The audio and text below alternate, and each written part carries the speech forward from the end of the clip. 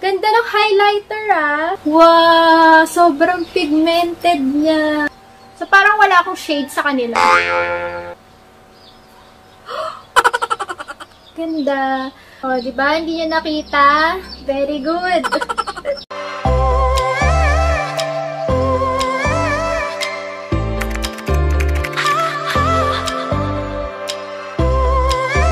Hey guys! Welcome back to my channel. It's me, Cha. So, for today's video, as you all can see on the title, I will be doing a Squad Cosmetics haul. So, eto lahat ng napamili ko sa Squad Cosmetics. Yan. And, isi-share ko sa inyo lahat to. So, ayun guys, as usual, meron pa rin mga manok sa background natin. So, pasensya na. Ganyan talaga ang life. And, pagpasensyahan nyo na kung medyo dugyot tayo ngayon kasi sobrang init ng panahon. Like, summer na summer talaga. So, ayun guys, kung gusto nyo malaman kung ano yung mga nabili ko sa Squad Cosmetics, then keep on watching. First item na ipapakita ko sa inyo is yung BB cream nila. Meron din sila ng foundation, pero hindi ako naka-order ng foundation nila. Kaya, ito na lang muna yung papakita ko sa inyo, yung BB cream. So, dalawang shade yung kinuha ko kasi hindi ko alam kung anong shade ko sa kanila. Kasi talagang ganun, mahirap umorder sa online kasi hindi mo nakikita ng actual yung shades nila. So, yung shades na kinuha ko ay warm beige tsaka warm light. So, ganyan yung itsura niya. Yan. And, pump siya. Ito yung warm light. Tapos, ito yung warm beige. So, parang wala akong shade sa kanila. So, gagawa pala ako ng hiwalay na video on making a look using Squad Cosmetics. So, comment down below kung ano yung look na gusto nyo gawin ko using Squad Cosmetics. Next naman is yung kanilang pangkilay. So, ito yung pangkilay nila. Ay, by the way guys, yung prices pala lalagay ko na lang dito sa baba. Tsaka ilalagay ko na lang din sa description box yung names nitong mga products na binili ko and also the prices. So, ito yung pangkilay nila. So, meron siyang kasamang spoolie. So, which is good. Kung nag-start ka pa lang sa makeup, maganda na bumili kayo ng mga brow pencil na meron ng spoolie na meron ng kasamang spoolie para makatipid kayo. So, ang shade na kinuha ko ay dark brown. Medyo hindi visible yung shade niya. Kasi parang sticker lang siya. Kita niyo ba? Ito siya. So, ito yung dark brown.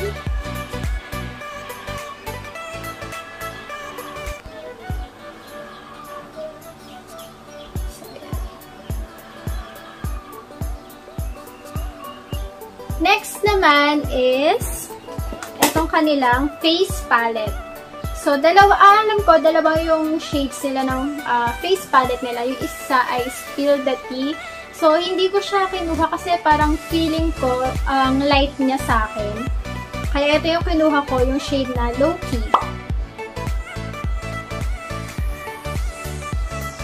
Meron ka ng dalawang blushes, tapos may contour, tsaka may pang-highlight ka na.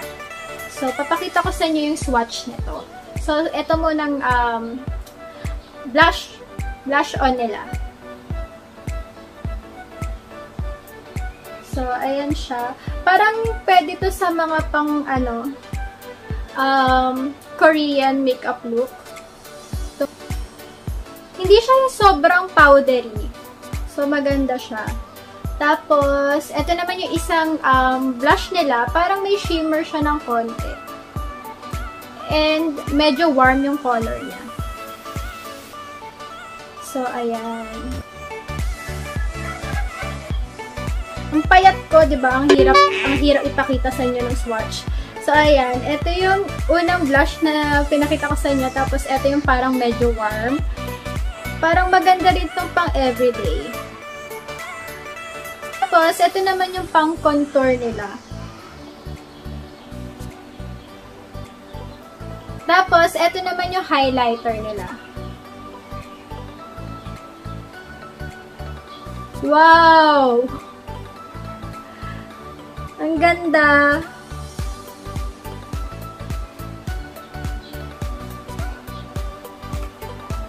So, ayan guys, yung highlighter. Kita nyo ba? Diba parang ano lang siya, subtle lang siya na highlighter. Parang pwedeng-pwede siya pang everyday. Tapos, ito yung contour and then yung dalawang blushes. So, ayan. Ganda ng highlighter ah! Ang hirap mag-swatch dito sa braso ko guys. Ang payat ko kasi. So, yun yung face palette nila na low-key. Next naman na papakita ko sa inyo is yung mga eyeshadows nila. So, meron akong dalawang palette na binili. So, itong isa is yung Boss. Yan. And then, ito namang isa is yung neutral nila. Gusto ko sana itry yung peach palette nila. Kaso, lagi siyang out of stock. Kaya, itong dalawa na lang yung nakuha ko. And, maganda rin sana yung berry nila na palette. Kaso lang, parang feeling ko, yung ibang shades doon, nakikita mo dito sa neutral at saka dito sa Boss na palette. Unahin natin tong neutral nila na palette.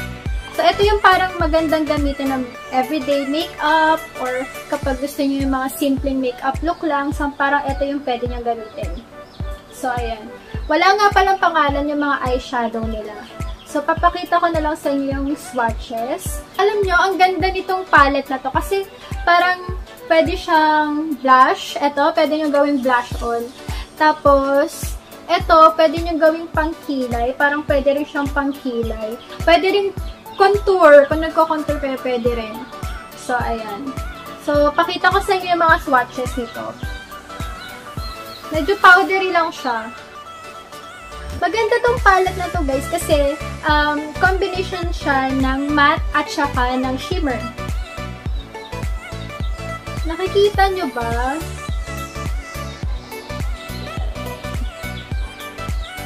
Ito hindi masyadong kita kasi parang kakulay siya ng balat ko. Ayan, focus na.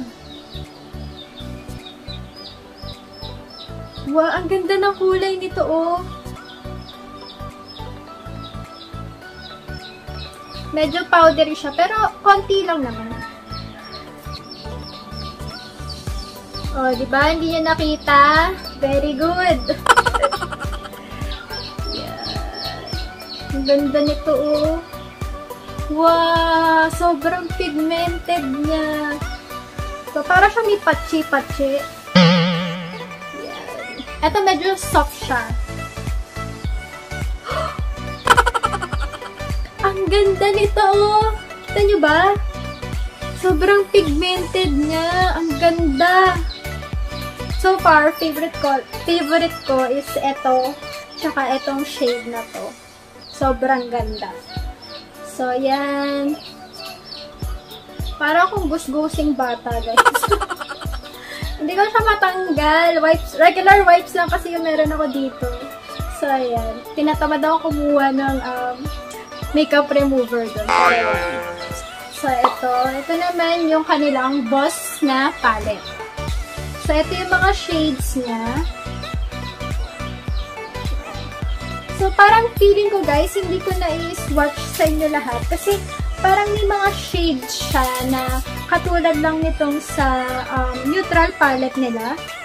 So, itong dark na shade na to.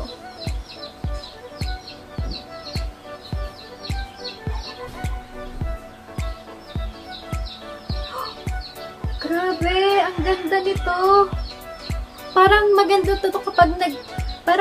to kapag nag-smoky eye kayo. Ang ganda. Next naman natin is ito.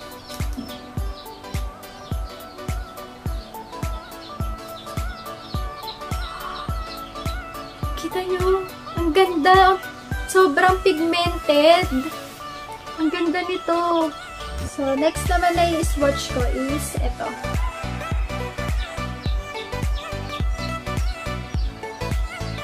Ang ganda! Sobrang pigmented. Kita nyo ba yan? So, ayan. Yan yung mga ibang shade na nasa Boss. This one is Boss and then this one is neutral. So, sobrang ganda nito. Pero, for beginners, parang ang maire-recommend ko, between sa dalawang to is yung neutral colors. Kasi, mas makakapag-practice kayo dito. Hindi ganong ka-loud yung shade nito compare dito sa Boss. Kasi itong Boss, parang maganda siya kapag yung mga, may mga events kayo na pupuntahan, or may mga party, ganon. Tapos ito, pwede siya magamit for everyday. So guys, next item naman na ipapakita ko sa inyo is yung kanilang mascara. Sobrang mura nito and meron na siyang ilang grams ka? 5 ml. So meron siyang 5 ml. Di na rin masama. So ganito siya. Yan. Iba yung wand niya.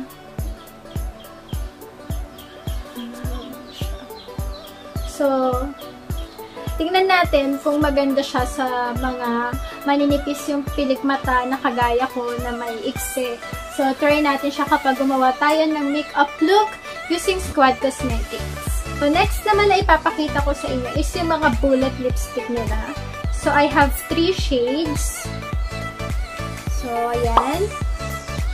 Ang mga shade na nakuha ko ay Romantic, Shine, at saka Stand Out.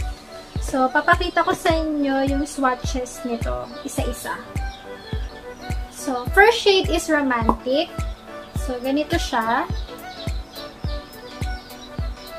Para ang ganda nito pang everyday. Dito ko na lang siya isa-swatch. Ang ganda nito pang everyday. Pwede rin siyang pang yung My Lips But Better. So, ayan. Ganda. Next naman is yung Shine.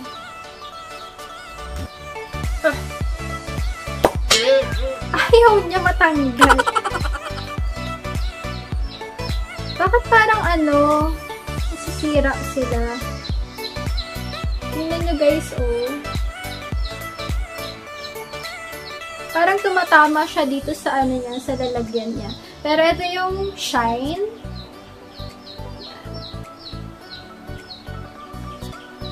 Para ang ganda rin nitong pang everyday makeup.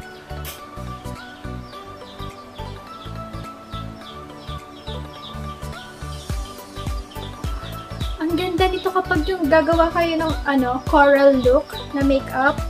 So maganda tong Shine. So, ito yung Romantic, and then this one is Shine. Next naman na nakuha ko is yung Stand Out. So, by the way guys, ito nga palang mga lipstick na to is soft matte lipstick sila. So, ayan. Yan yung Stand Out. So, ang ganda niyang red na lipstick. Parang hindi rin siya yung sobrang loud na red lipstick. Ang ganda, diba? So, yan yung tatlong shades na nakuha ko. So, Romantic, Shine, and then Stand Out. Lahat sila gusto ko, guys. And lahat sila favorite ko. Ang gaganda ng shade nila. Pang everydays talaga sila. So, yun yung kanilang soft matte lipstick. And this one is parang 149 pesos lang ata to. And parang moisturizing siya sa lips. Actually, nagamit ko na itong Stand Out sa isang video ko dun sa affordable everyday makeup. And ginawa ko lang siyang pang dito lang sa gitna ng lips ko. And maganda siya. And then, na-try ko na rin siya sa lips ko. Sobrang moisturizing siya. So, kung dry lips ka, katulad ko, perfect to sa'yo kasi moisturizing siya sa lips. So, next products naman na nakuha ko, or binili ko, ay yung kanilang mga cream mousse. So, ito, I got 4 shades. So, ang sabi nila, pwede daw to sa eyelids, sa cheeks, at saka sa lips. So, ayun guys, hindi pala nagre-record yung camera ko nung in-swatch ko tong mga cream mousse lipstick nila. Pero, papakita ko sa inyo itong mga cream mousse lipstick nila. So, ito yung 4 shades na kinuha ko. First shade is si Jolly. So, ito yung Jolly, guys. So, ito siya. Nung swatch ko siya, ito. Yan. So, perfect na perfect din to pang everyday. And then, next naman na shade is itong si Jovial. So, ito yung Jovial. So, ito siya kapag ni-swatch. So, ayan. Ayan siya. Then, next shade naman is itong si Cheery. Ayan. So, ganyan siya. So, ayan. Sobrang ganda nitong si Cheery. And then, next naman is itong si Mary. So, itong si Mary, ni-swatch ko siya kanina and sobrang bright niya. Like, tignan nyo, sobrang bright compared dito sa lalagyan niya. So, yun. Kapag bibili kayo ng lipstick, ang daming sisiw! So, yun. Kapag bumili kayo ng lipstick, wag kayong magbabase dito sa lalagyan. So, swatch nyo siya para malaman nyo kung too bright ba siya or too dark pa siya para sa inyo. Yan. Sobrang ibang-iba. So, yan. Yan na yung mga swatches ng lipstick nila. Sobrang gaganda ng mga lipsticks nila. Mapa soft matte lipstick man or mapa cream mousse lipsticks. Lahat yon are moisturizing sa lips. So, and lahat sila, as you all can see naman sa swatches, pwede sila pang everyday. Kung na-try nyo na itong Squad Cosmetics, let me know kung ano yung mga favorite shade nyo sa soft matte lipstick nila and sa cream mousse lipstick nila. So, ayun guys, based on sa mga swatches, sa swatches lang to I will definitely recommend yung mga soft matte lipstick nila and yung cream mousse lipstick nila. And then also, yung kanilang neutral palette, maganda rin siya. Yung ingay ni Ethan! So, yung neutral palette nila, maganda rin. And then, yung kanilang face palette, maganda rin actually. Pero kasi yung color niya is maganda rin talagang pang everyday makeup. So, kung gusto niyo parang mga natural makeup look, yan, pwede. So, ayun guys, yun na lahat ng nabili ko sa Squad Cosmetics. Sana nagustuhan nyo tong video na to. And, abangan nyo yung makeup look na gagawin ko using Squad Cosmetics. So, abangan nyo yan dito sa channel ko. And, please like this video kung nagustuhan nyo. Comment down below kung ano yung mga favorite nyo sa Squad Cosmetics and kung ano yung mga products nila na gusto nyong itry. Don't forget to subscribe to my channel kung hindi ka pa nakaka-subscribe and click mo na rin yung bell button para ma-notify ka kapag meron akong bagong video. And I'll see you on my next one. Bye! Midnight, wasted, friends all around, faded, like we've got